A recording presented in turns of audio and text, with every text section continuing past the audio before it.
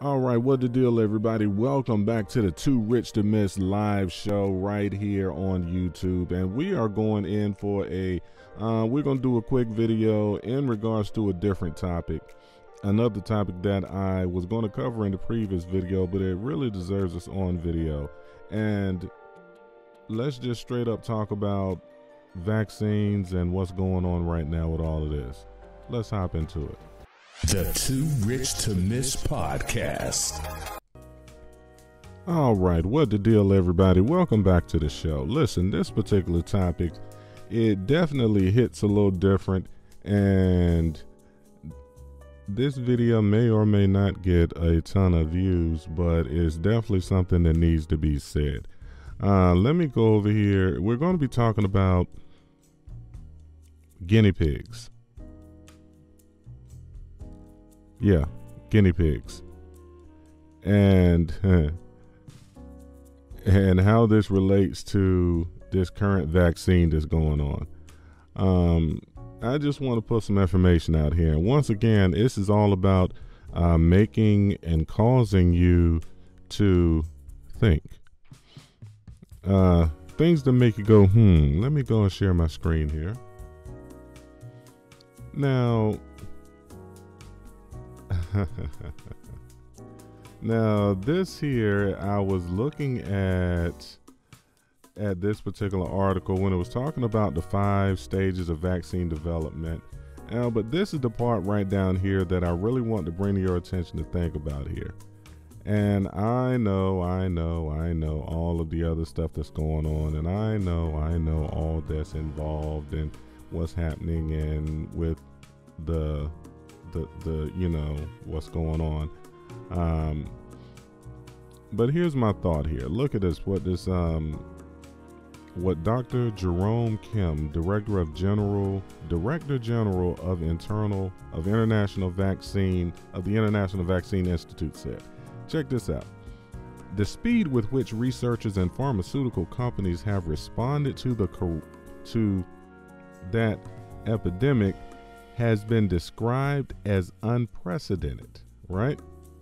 Then they go on to say, when we are used to 5-year time frames, to see something go into human testing on March 17th, and I know we're in September, but follow me here. To go into human testing on March 17th is really a remarkable thing, he told CNBC. Does this guarantee success? Not necessarily. Vaccine development is characterized by a high failure rate, often 93%, between animal studies and registration of a product. Now, then let's go over and let's talk about this individual right here. This is Mr. Walter M. Kimbrough, and you know me on this channel, I don't like to talk about people because so many other people talk so well about other people. And the only thing that I want to bring him up is he is the president, as you can see, of Dillard University. He is making the rounds. He was on Roland Martin Unfiltered and talking about how he has volunteered.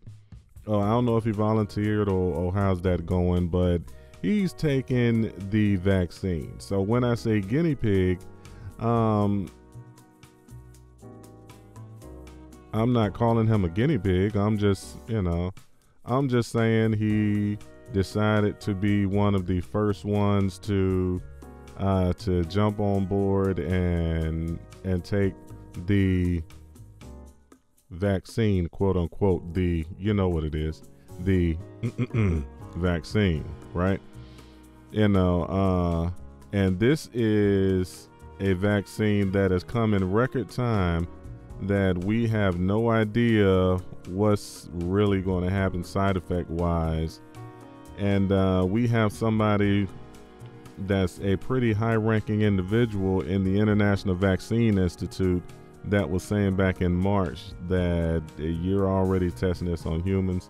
And then now we have a president of a HBCU that is actively going out on the press campaign going on a highly visible platform on Roland Martin talking about this vaccine. Guinea pigs. I'm not saying he's a guinea pig. I'm just saying he's, jumped on board to be one of the, to be a leader in taking this vaccine, which I personally am not going to partake in. But that's just my personal choice. And I'm going to tell you the reason why. Because, see, it comes down to trust. And that's one of these words that you have to see what people do. So this vaccine is coming from an administration, and I just want to ask you something. Do you think you can trust this administration? This particular individual was just in California.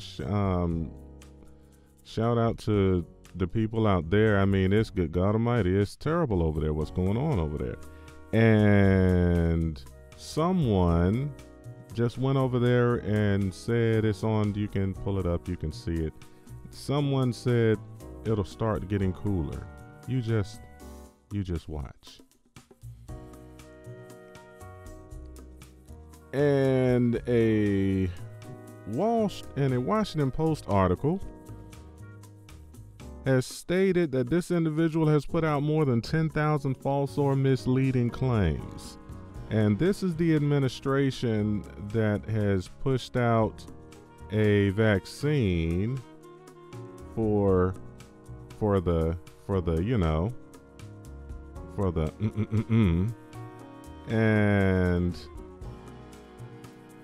that has come out in record time.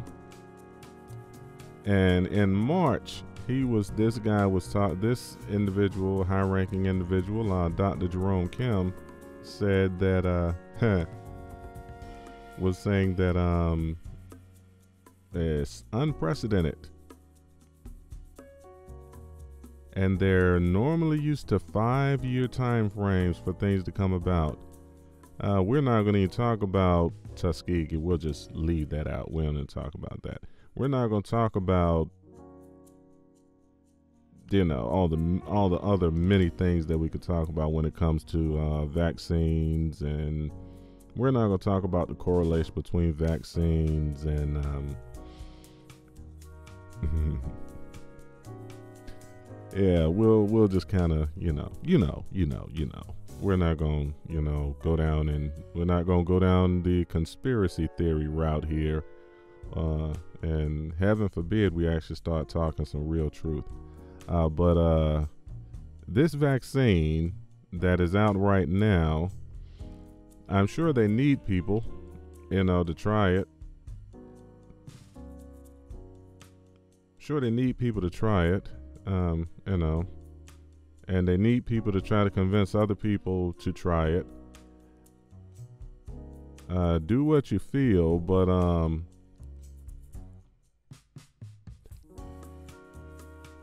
how much do you really trust what's coming from these particular people that are pushing this vaccine? I mean, it's not like they didn't say anything misleading about the,